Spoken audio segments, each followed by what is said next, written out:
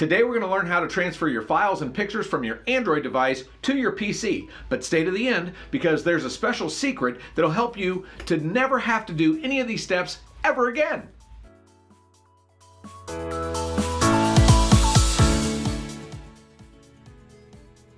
Okay, today we're going to learn how to transfer photos and files from your Android smartphone to a Windows PC. I'm using Windows 11 right now, and this is on a Samsung S22 Ultra. This works on all Android phones, however, but it's a little bit tricky. You would think you just plug it in and the files would just transfer over, but they don't. It's not quite that easy. So we're going to need a USB-C plug here. I'm going to plug that into the bottom of the phone, and we're going to plug the other end into the computer like you would expect. Very easy to do typically. You wouldn't have any problems normally, but if you just go right over here to the folder, you'll see that it sees the phone, Shelly's S22 Ultra, but there's no folder here. Why? Well, because you have to go into your phone, open it up, and click on Other USB Options, and click Connected Device.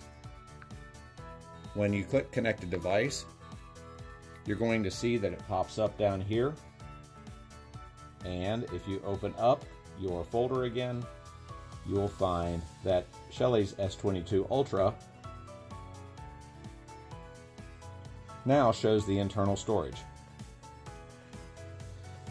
One of the things most people don't realize is that the photos on your phone, on an Android phone, are actually located in a folder called DCIM. You'll see that folder right here. The DCIM folder contains all your photos, and if you go into the camera folder, you'll see all of the photos that you have. At this point, your phone is being used simply like a flash drive. It's very easy to connect, and it's not any kind of a problem to be able to pull up a picture. If you wanted to see a picture, we'll say you just wanted to see this picture here. There's a picture of a dog.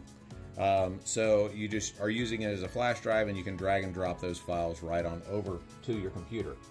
Now, in the next video, you're going to see a bonus tip of how you can make this happen without having to click all these buttons. It's a secret trick that I've learned. You need to stay tuned.